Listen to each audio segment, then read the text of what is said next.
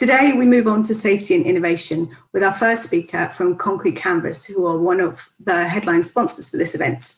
Darren Hughes is the speaker. For over 20 years, he has been working with innovative UK manufacturers to introduce disruptive technologies to a worldwide audience. Darren is the International Business Development Manager for Concrete Canvas in the UK, having joined them in 2012 to develop their channel partners around the world. Darren, over to you. Thank you for the introduction, Margaret, and thank you all for joining us today, and to the StocExpo and Tank Storage team, magazine team, for organising such a great event. Today, good morning everybody, and thank you for joining us for the second day of the Terminal of Tomorrow event. My presentation will take a look at a new material technology called Concrete Canvas. And we'll start by looking at the invention itself, and then we'll move on to how this was adopted, both in the UK and then later worldwide, and then how the company has grown behind that, so a bit of a background of the company. And then we'll finish off by looking at its uses in application, with a real focus then on the petrochemical sector and specifically then downstream tank storage. Okay, so we'll start off by looking at the material. So what is concrete canvas? So concrete canvas is a flexible concrete impregnated fabric that hardens when hydrated to form a thin, durable and waterproof concrete layer. So in essence, it's concrete on a roll. And hopefully you can see in the small part where I am here, I've got one of the soft samples here. So you can see it's made up of 4 different components, really. So on the top surface, we have a hydrophilic fabric surface, so the water is going to be absorbed here and taken into the material. On the back side, we have a PVC layer that then is going to create some impermeability, but also stop the water then just washing straight through the material. And then in between, we have a 3-dimensional fiber structure that is going to have a dual purpose. So when it's unset, it'll hold all the powdered cement material in place. So even if we install it vertically, we won't get any slumping. So we have the same material here as here. And then it also provides then a reinforcement once the material is set. So as you would see, you would simply lay it into the ground, into a channel, or on a bund lining, or under a pipe track, and then spray it with water, and then the next day you have concrete. So again, like I say, with the fibers inside, you have a very strong, thin concrete layer. Okay. If I just go back on that a sec, just to point out that the presentation slides will be made available to anybody that's interested if you just contact the StocExpo team. And you'll notice through the presentation there are some hyperlinks with some animations of the material in use and some videos. But for the presentation today, I've chosen just to show you some of the slides. But obviously those are available, and there are many more videos, animations, and marketing collateral on our website and across all social media platforms. Okay, so if we look at the material, as I say, it's in essence concrete on a roll. So it's available in a number of different formats and variants. The most common, I would say, on the left are the bulk rolls. So here you can have up to 200 square meters of concrete on a single roll and delivered on a single pallet. So very good for large-scale applications. Where you have more logistical limitations, or where you can't actually get that size of pallet to site, we also batch it down. So in the center, you'll see the man-portable batched rolls. And these are quite good in, like I say, in areas where you can't actually get logistical, well, where you have logistical limitations, where you can't get a truck or heavy lifting equipment. And there are actually projects where they've carried this to site. So you can just put these batch rolls in the back of a 4-wheel drive truck and actually drive them to the project site and deliver concrete on site there. So very good and very flexible and enabling technology. And then finally, we have the wide roll format, where we can do up to 2 or 3 meters wide. So again, very good where you have larger scale channels or larger projects. So it gives us better efficiency in terms of the delivery of the product to site then. Okay, and if we just start and have a look at how this can be effective and how efficient this is. So if we compare the logistical footprint, so as I said, one bulk roll of our material can provide up to 200 square meters of concrete, which is the equivalent of 2 17-ton ready-mix trucks. So again, this is a very powerful statement and an image when you look at it. So if you translate that, so if we provide 20 pallets on one truck, you're replacing 40 truck movements to a site.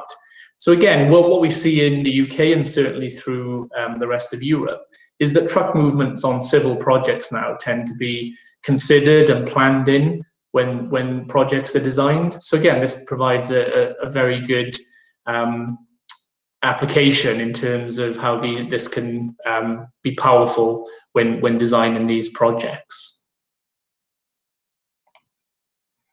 Okay, we'll now move on and have a look at the properties of the concrete canvas material.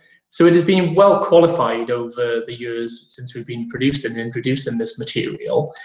So generally to BSEN, so European standards, and also to ASTM, American standards, as well as many others that we've picked up along the way, supplying into various markets. I think the material's been supplied now into over 85 countries over the world. So I won't go through all of these in detail, just pick up a couple of the key points. The first one being just to talk about the strength of the material. So it has a very high early strength in material. So it will achieve around 50 megapascals of strength, of compressive strength, in just 24 hours.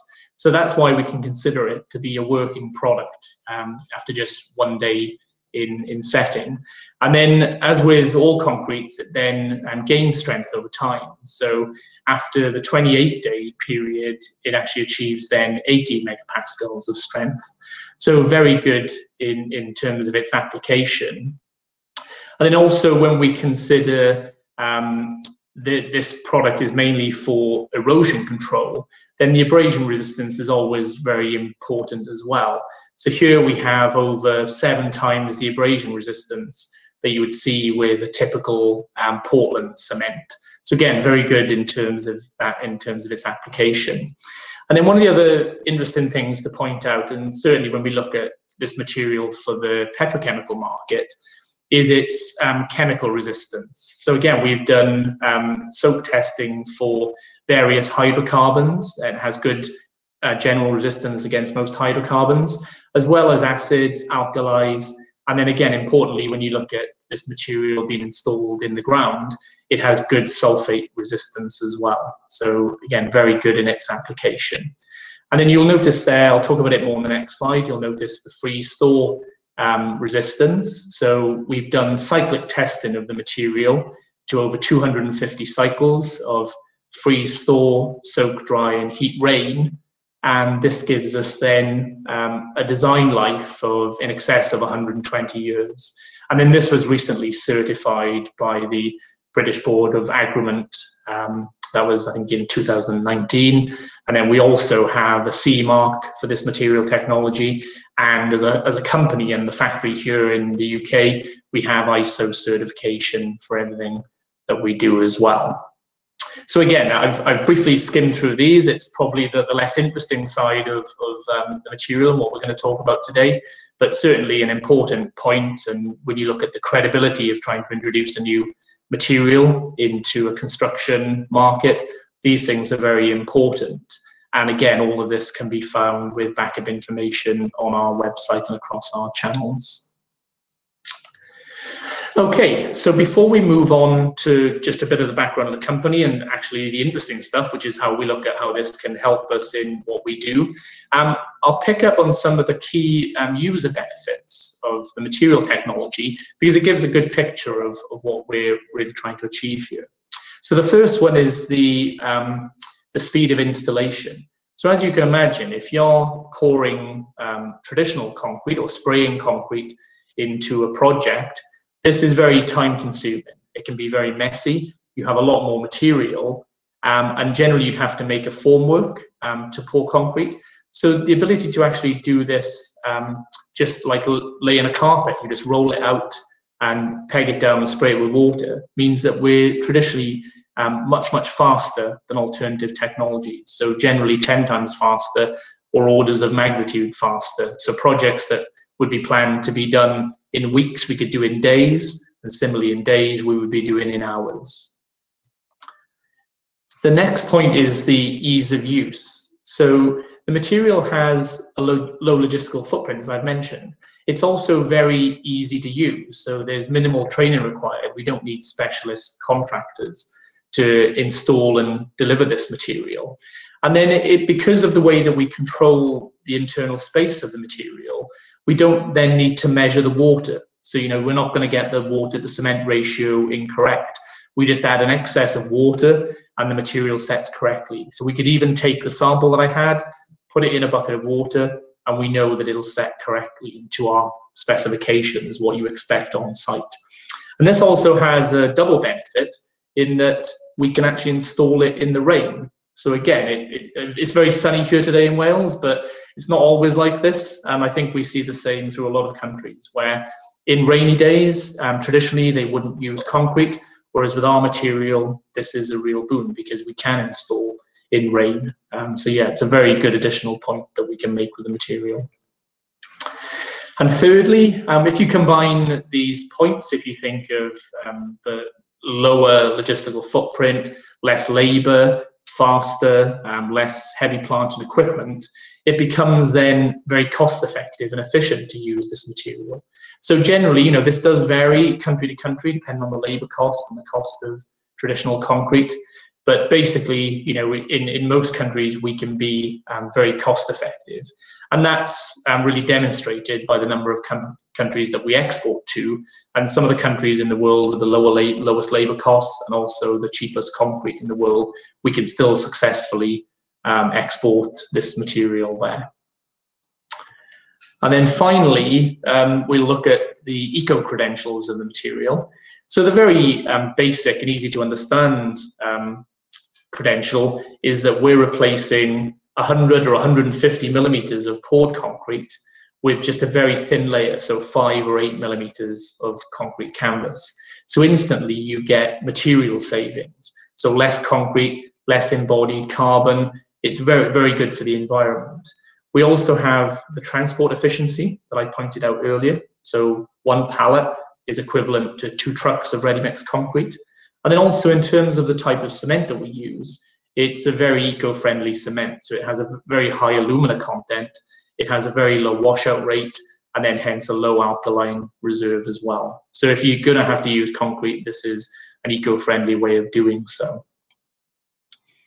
Okay, and then as I mentioned, we'll move on to the next section and look at a bit of the history of the company, and again, the growth that we've seen over the years.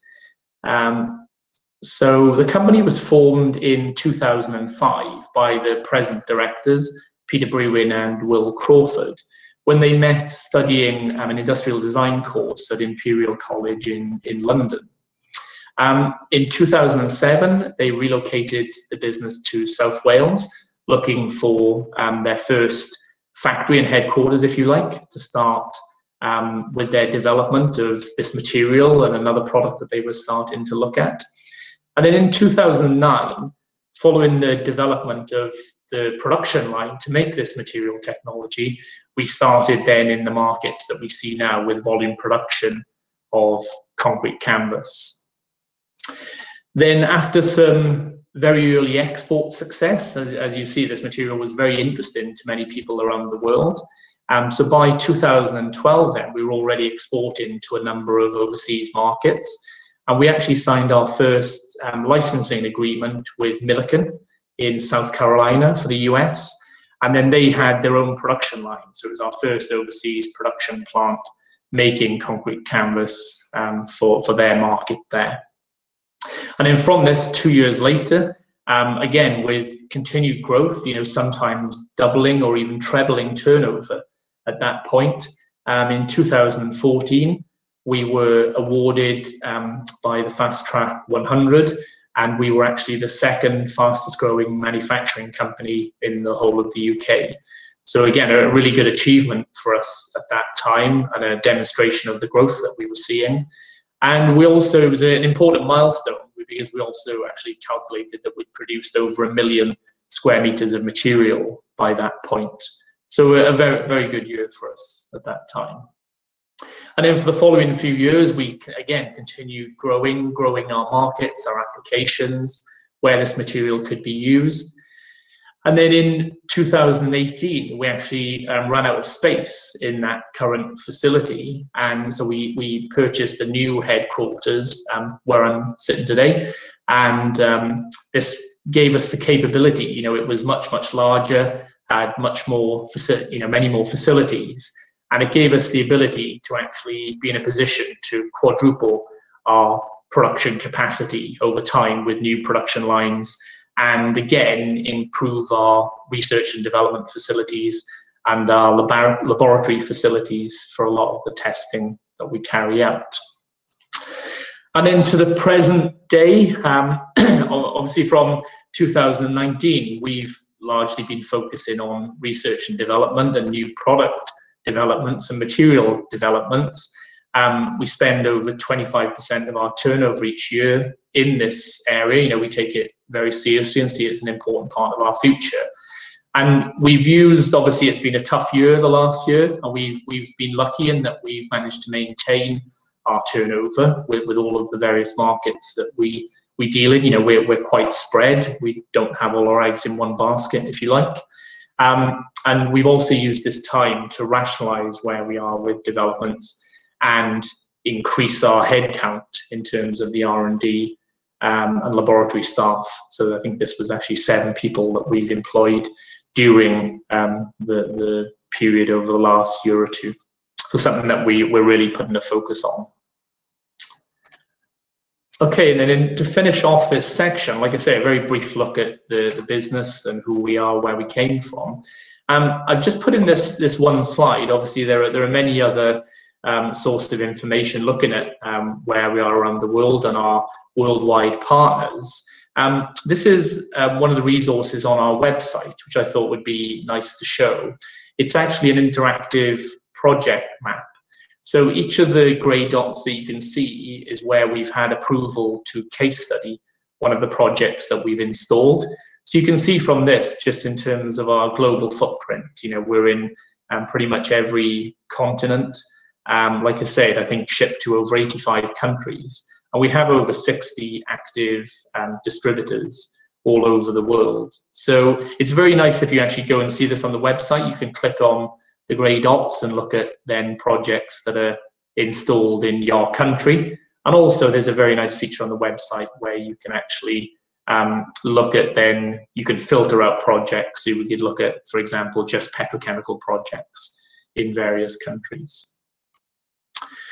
Okay, and then the interesting part, I think the final part of my presentation is going to look at the use and application of this material. So concrete canvas, as I've mentioned, you know, we're not just in the petrochemical or oil and gas sector. We also have a lot of business with civil infrastructure. So for road and rail networks, with utilities companies. So again, anywhere where you're protecting infrastructure from erosion, and then also in the mining sector. So again, there's a lot of business. So they generally split around 1/3 of our turnover in each of those market segments. But today, again, for this conference, we wanted to be quite specific about what we were going to look at. So the examples that I'm going to show and what I'm going to focus on for the second half of the presentation is really based around the petrochemical sector. So we first got introduced to this market, I think it was around 2013. And, you know, none of us, in terms of our backgrounds, had any experience here. But I think the material really spoke for itself. And that's how we could see people actually come into us wanting to use our material. And if you think about the benefits of having these type of materials, they fit so well in terms of the environments that they use and the applications that they can help. So if you think of the speed of installation, the minimized contractor burden on site, the installation methods that can be used in a very clean and simple and efficient way around sensitive infrastructure, and all of this with materials that have very good natural resistance to a lot of the chemicals that are being used on a daily basis or stored on a daily basis here. So again, it tended to fit very well, and it was a very easy job for us then to introduce the material into these markets. And then if we focus in even more and look at then, so rather than looking at upstream or midstream applications, if we look at specifically where concrete canvas can be used on a terminal site, we have a number of different applications that the material can really help with, from secondary containment bund linings or dike walls, tertiary containment lagoons, excuse me, firewater lagoons or pits, reservoirs, pipe track protection. So where we're using the material for weed suppression, simple drainage channels for erosion control, and even under the tank lining. So again, where you'd use a membrane for impermeability under a tank lining, our material can be used instead of that as a protected layer. So again, many applications that the material can provide benefit for. So we'll start having a look at the different types of case study, and I've kind of split these to provide a good selection from around the world, from different regions. So hopefully, I know we have a very international audience this morning, so hopefully we'll be able to show something in similar conditions that you'll see in your areas. So the first application is in Saudi Arabia. So this was for Saudi Aramco at the Yanbu refinery. And it was installed back in 2016, so around 5 years ago. And this was a very simple channel lining application. So the road was at risk here of being undermined by erosion when they have the rains there. So it doesn't rain very often, but when it does, it can be quite heavy. So there was a pre-existing concrete channel there, and we lined this because it was cracking and spalling over time, and then, as I say, at risk of undermining the road. So again, it was a good early example for us and one of the early projects we did with Saudi Aramco. And now they use our material for many more projects each year since this first demonstration that we did with them. Okay, and staying in a similar region, this is a project we did in Kuwait more recently. So after a visit I made there in 2019. So again, this was being on site, while they were actually installing this, we got a lot of feedback from the client. Again, these areas where it doesn't rain very often, but they do get heavy rains and a typical rainy season that can flood these areas and then put their production facilities at risk. So again, it was very time critical that we delivered this project and installed it in a very timely manner. So again, that ability to do this in a matter of days rather than weeks or months was critical to their selection of concrete canvas. So again, the first major project that we'd done with this national operator in Kuwait, and a very nice project here. So nearly 10,000 square meters of our material installed for erosion protection of their channels and slopes. Okay, and then going somewhere far colder, and again, I had the pleasure of spending a few weeks at this camp in Sakhalin in the far east of the Russian Federation. So this was a project that was done for a JV between Exxon and Nefgas, so ENL, at their Chavo onshore processing facility.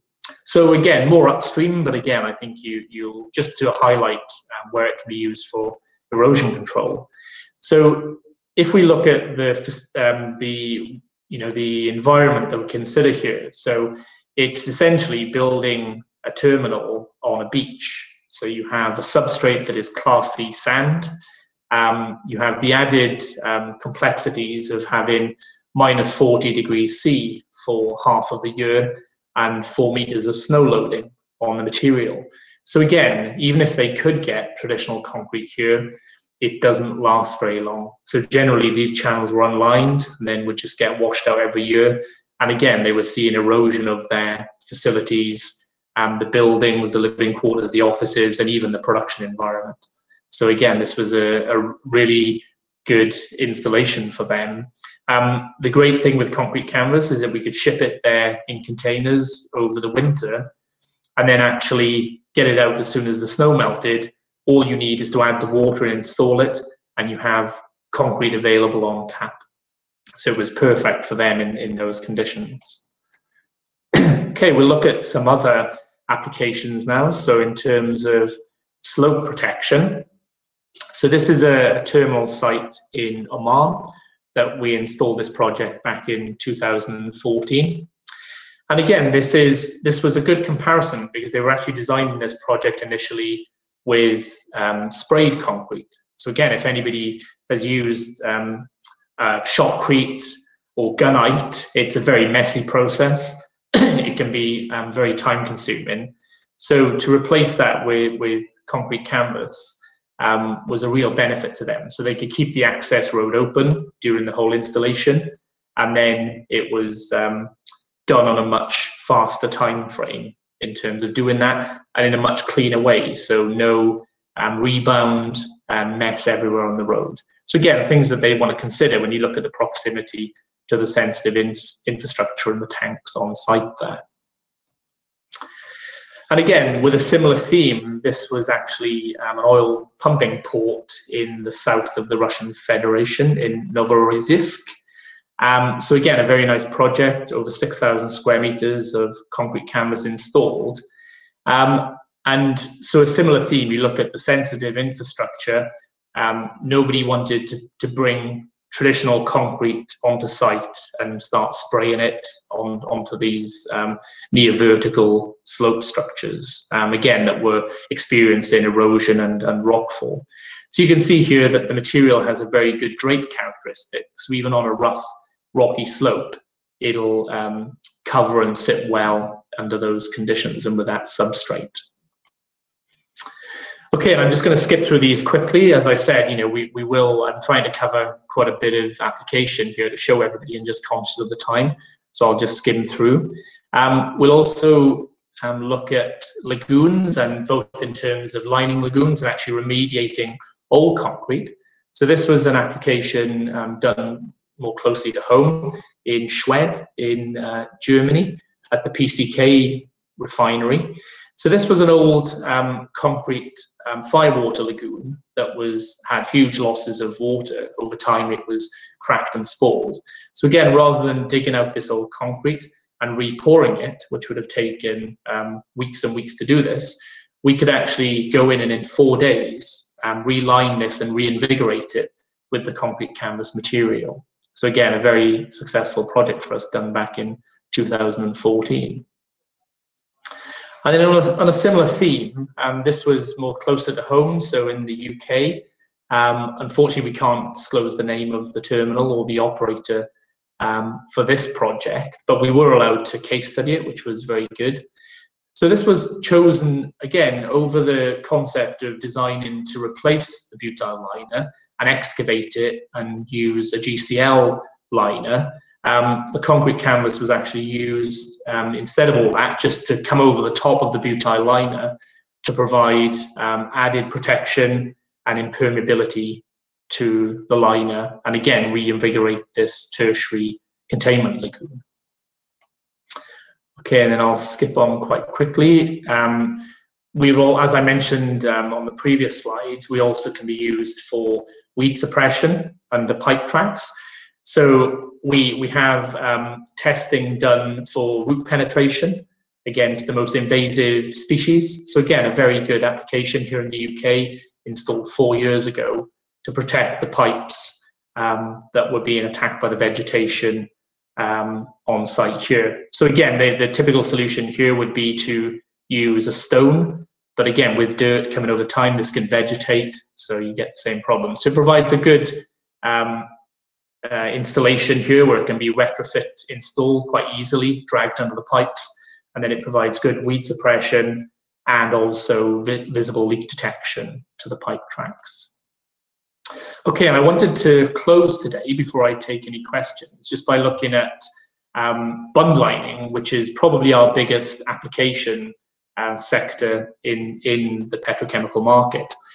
So again, this was our first foray into petrochemicals at a site, sort of a terminal site in the UK, close to London, that was being reinstated.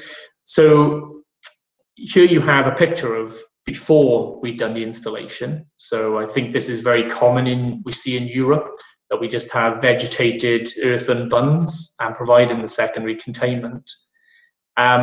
So again, the design was to consider using a GCL, so a clay liner. But again, with this material, it needs to have compression. So then they would have installed, as you see on the right-hand side of the image here, they would have installed a geocell that would be filled with stone, crushed stone, or stone available on site. So again, it's quite bulky, so it would reduce the operating space in the tank area. So the height of the bund would actually need to be increased. So again, there are a lot of limitations, and it got us thinking back then about having the same level of impermeability with concrete canvas, but in a much thinner, more efficient solution. So obviously this could be done, and in this first example, we actually provided a capping layer to a clay liner with the geocell and the stone. So again, this still provides the weathering protection, the weed suppression, damage from burrowing animals, so from rabbits they were seeing there. And again, it's a completely maintenance-free solution that was done there. So again, it was a very good project for us in our first foray into bund lining. But from that, we started thinking about how we could, as I say, replace all of that to provide an impermeable layer with this concrete protection technology as an all-in-one solution. So hence, back in 2014-15, we launched and developed and launched CC Hydro, which is the same fundamental technology, but as I say, with a hydrocarbon resistant, fully impermeable geomembrane integrated with this. And the advantage this gives us is to be able, as I say, to provide this full containment solution. So the material can be welded and tested, more importantly, with traditional membrane techniques and technologies, so with a hot air wedge welder, and then tested with pressure. So you have a double weld and a pressure strip. So these can all the welds can then be certified. And just to finish off, we look at one example of this. So again, quite close to us here at a marine terminal in Milford Haven. This project was done back in 2017 for SEM Logistics. And so again, a very nice one of our first large-scale bund lining installations done with the CC Hydro product. And so we can provide this, and we've completed many secondary containment bund lining projects with both our standard concrete canvas technology and hydro products. It's by far the largest application that we have in the petrochem sector, but we do take the confidentiality of our clients very seriously, and hence one of the difficulties for us is not being allowed to mention a lot of the projects that we do. So it's good to say, I guess, when we speak at events like this, that a lot of the largest operators and multinationals around the world are utilizing this material technology to benefit their projects. And as I mentioned, there are many different applications on our website across our media channels. So I would invite you to do this. And as I said, if you would like to look at the slides in more detail or find out more information from us, then please contact Margaret and her colleagues, and we can provide those. And I can now take any questions. Great, thank you, Darren. A really interesting presentation. So we do have some questions from the audience. Abbas Ezat asks, how can we protect heavy chlorinated hydrocarbon storage tanks from corrosion problems and environmental impacts? So I would say it is difficult to actually protect the tank itself.